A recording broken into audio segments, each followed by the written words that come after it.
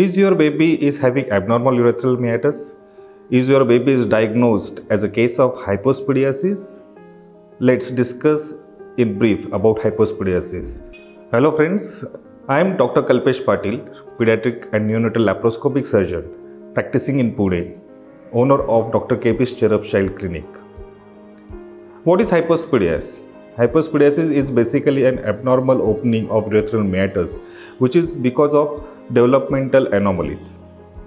It might be because of some chromosomal abnormalities, because of some enzyme deficiencies. Exact etiology of hypospadias is yet not known, but there are certain experiments are going on. Why you should be worried about hypospadias? Hypospadias is abnormal urethral meatus because of which the baby is not able to pass urine from tip of the penis. Sometimes there might be associated penile curvature, which might be a problem for the process called as sexual intercourse in his adulthood, and that is why you should be worried about hypospadias. There is no other treatment than surgery for hypospadias disease.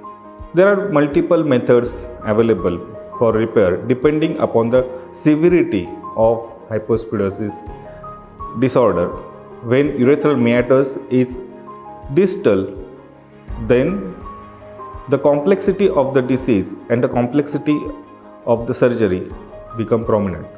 How long the surgery takes place? Usually all such surgeries are done under complete general anesthesia, and ideal age for going for the operation is 6 months beyond and before 2 years of age, as baby starts gaining the physiological penile erections and chances of failure of the procedure are more. What is the future of this procedure? What will be the future of the baby? Is there any effect on his sexual potency in his adulthood? These are the multiple questions usually parents have. This surgery is absolutely safe. It is to be done as early as possible in early age, and rather than causing any side effect, it will definitely help babies during their future life while having sexual intercourse. So, the babies who are having severe penile curve, they require penile chordae corrections. So, you may come across with the types of hypospadias like hypospadias with mild variant or glandular hypospadias, to severe hypospadias, that is called pinoscrotal hypospadias with severe penile curvature. For more information, you can contact the numbers given below or visit our website. Thank you.